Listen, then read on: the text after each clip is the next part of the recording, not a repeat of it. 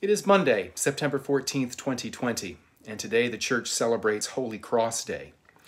Tradition holds that this day is important for Christianity as the Emperor Constantine and his mother Helena oversaw the construction of a shrine in Jerusalem, and in excavating the earth to build the shrine, they discovered what they thought was a relic of the Holy Cross, the cross that Jesus was crucified on.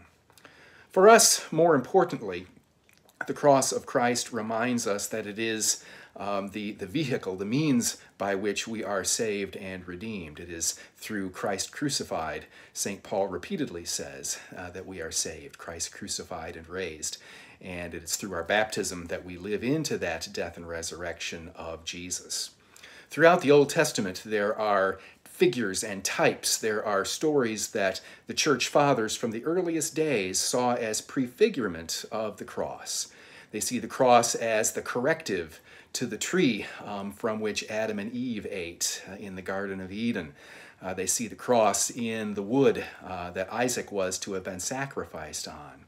There are numerous other stories in the Old Testament that the earliest Christian church used as a prefigurement of the cross. One of my favorite comes from the book of Exodus, right after the Israelites made their way across the Red Sea.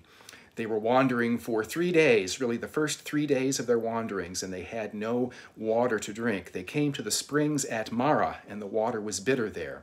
And the Lord showed Moses a tree, a piece of wood to cast into the water, and the bitter water became sweet. Another sign that the church fathers, that the church has used to prefigure the cross of Christ even throughout the Hebrew Scriptures, the Old Testament.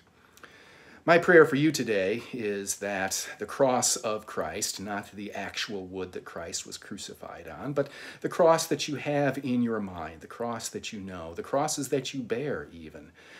May that cross of Christ, in whatever way you envision it, work to cast away any bitterness that you carry, to sweeten any bitterness that may be in your soul, any difficulties of your life. Cast your cares on Jesus. Cast your cares on Christ crucified. On this Holy Cross Day, remember that it is Christ crucified that we have our liberation, our salvation, and our hope. Here is the collect for the day.